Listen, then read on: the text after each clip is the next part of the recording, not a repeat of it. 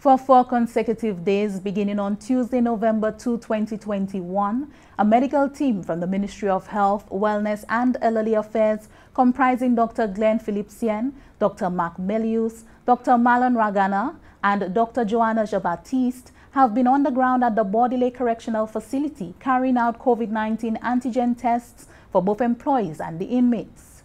Director of Corrections Hilary Herman says contact tracing was identified as an area which needed to be urgently strengthened, as full vaccination coverage is low in both instances of staff and inmates.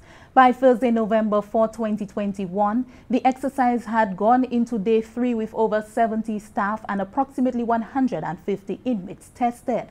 Results return in the quickest turnaround time, which is at least 24 hours. So far into the testing exercise, results for officers have returned negative outcomes. However, the Ministry of Health has confirmed 10 new COVID-19 positive cases among inmates. Those inmates were already in quarantine. Minister for Home Affairs Honorable Dr. Virginia Albert Poyet has indicated that there will be improved measures in the coming days to protect the inmates. A reviewed screening process for visitors will also be introduced.